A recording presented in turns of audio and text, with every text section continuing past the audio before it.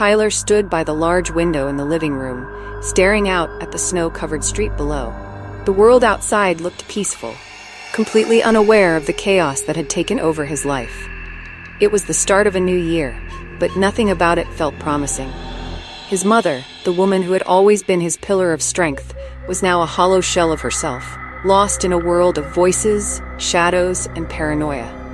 For as long as Tyler could remember, it had just been him, his younger brother Ryan, and their mom. They lived in a small town in upstate New York, tucked away in an old house that was more comforting than its creaky floorboards and drafty windows would suggest. Their father had passed away when Tyler was only 9, leaving their mom to raise them both. And raise them she did, tirelessly working, making sacrifices, and always keeping a smile on her face no matter how hard things got. But something had changed over the past year. Something dark and insidious that Tyler couldn't quite put his finger on. It all began in the winter of last year, when their mom's health took a sudden and drastic turn for the worse. It started innocuously, as these things often do. At first, she seemed tired all the time, chalking it up to work and stress. She'd come home from her shift at the local diner and collapse into the worn-out recliner in the living room, too exhausted to even eat dinner some nights. Then, her appetite disappeared altogether. Weeks went by, and she barely touched food, claiming that everything made her nauseous. Tyler, worried but trying not to show it, took her to the doctor. They ran all kinds of tests, blood work, scans, consultations with specialists, but nothing came back. The doctors couldn't explain it. Physically, she was fine. There was no illness they could detect, no signs of cancer or other diseases. Yet, she was getting weaker by the day. Her skin took on a sickly pale hue, and her frame became gaunt, her clothes hanging loosely on her thinning body. "I don't get it, Ty," his mom had said one night, sitting at the kitchen table and staring down at the untouched plate of food in front of her. "I'm trying, but I just can't eat. It feels like my stomach's rejecting everything." Tyler had placed a hand on hers, feeling the coolness of her skin. "We'll figure it out, Mom. Maybe we just need to try a different doctor." But they tried different doctors, they tried hospitals in neighboring towns, they tried holistic approaches, dietary changes, even some herbal remedies that one of their neighbors suggested. Nothing worked. Each day she got weaker, more fragile. It was as though something unseen was draining the life out of her. By late November, she could barely get out of bed, and Tyler and Ryan had to take over all the household chores. But even worse than her physical decline was the shift in her mental state. She started talking about hearing voices. At first, softly murmured comments about hearing someone calling her name when no one was there. Tyler tried to reassure her, saying it was just the stress, but deep down, he was getting scared. Then, one evening in early December, their neighbor Mrs. Briggs came over with a strange suggestion.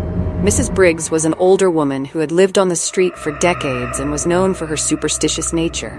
She often talked about old remedies and folk tales passed down through her family.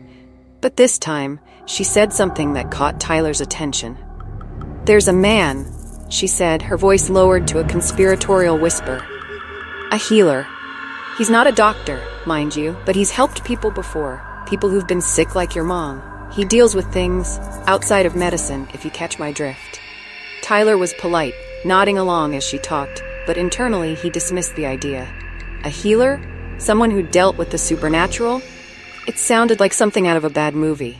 But that night, when he mentioned it to his mom, her reaction surprised him.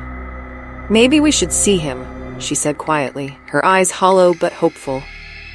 "What's the harm, right, if the doctors can't help?" "I don't know, Mom," Tyler replied, his skepticism clear. "It sounds like a scam to me.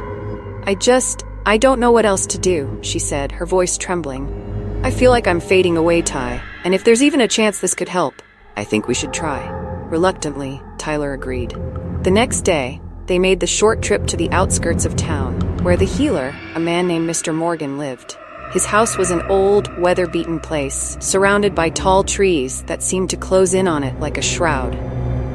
As they walked up the path, Tyler felt a chill run down his spine, though he couldn't explain why. Maybe it was the gloomy weather, or maybe it was the look of desperation in his mom's eyes. Mr. Morgan was an older man with sharp features and piercing eyes. He welcomed them in and sat them down in a dimly lit room filled with strange objects. Candles, bundles of herbs, and trinkets Tyler couldn't identify. He listened quietly as Tyler's mom explained her symptoms, her voice growing more anxious with each word. When she finished, Mr. Morgan sat back and nodded slowly, as though piecing something together in his mind. "I've seen this before," he said in a low, gravelly voice. "This is not a medical condition. This is something darker. Someone has placed a curse on you." Tyler felt the hairs on the back of his neck stand up. "A curse? Seriously?" Mr. Morgan looked directly at Tyler's mom, ignoring Tyler's skepticism. "It's black magic," he continued. "Someone, likely out of jealousy or resentment, has bound you with dark energy. It's why no doctor can find anything wrong, because it's not a physical ailment, it's spiritual." His mom's face went pale. "But who would do something like that to me?" "I can't say for sure," Mr. Morgan replied, "but I can help you break it. There's a ritual we can perform, but it has to be done carefully." Tyler wanted to laugh, to tell this man that he was insane and drag his mom out of there. But when he looked at her, he saw the faint glimmer of hope in her eyes, hope that had been missing for months. So, despite every instinct screaming at him to walk away, he stayed quiet. The ritual was bizarre. Mr. Morgan had them light candles, burn herbs, and recite strange chants while he circled around his mom, muttering incantations in a language Tyler didn't recognize. At one point, he placed a lemon and some chili peppers in her hands, instructing her to spin them in the air and throw them into a bowl. Tyler watched in disbelief, feeling more foolish by the second. When it was over, Mr. Morgan told them the curse had been weakened, but not entirely broken. "You should start feeling better soon," he said, "but it will take time. Stay strong." For a while, it seemed like the ritual had worked. Tyler's mom started eating again, small amounts at first, but enough to keep her strength up. She even managed to get out of bed and move around the house a little. But then, things took a turn for the worse. At first, it was subtle. She'd stop in the middle of a conversation, her eyes glazing over as if she were listening to something far away. Then came the murmurs, the whispered conversations she claimed to overhear, but that no one else could. Tyler would catch her talking to herself late at night, standing in the hallway with her arms wrapped tightly around her body. "They're here," she'd say, her voice trembling. "They're always here. I can hear them. They want me to go with them." Tyler tried to reason with her, but it was like talking to a wall.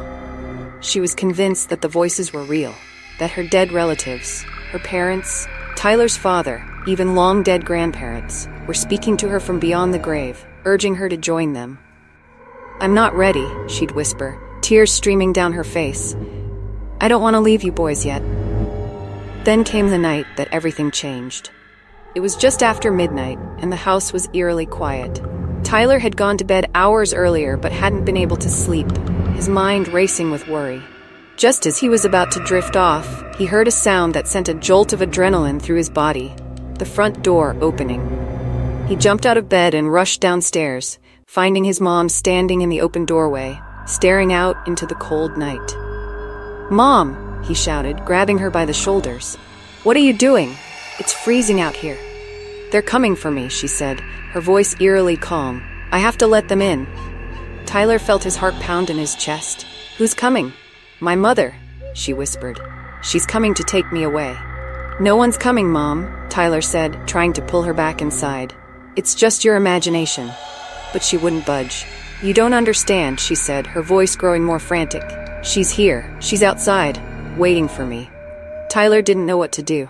He could feel her body trembling under his hands, could see the wild fear in her eyes. She truly believed that someone or something was coming for her.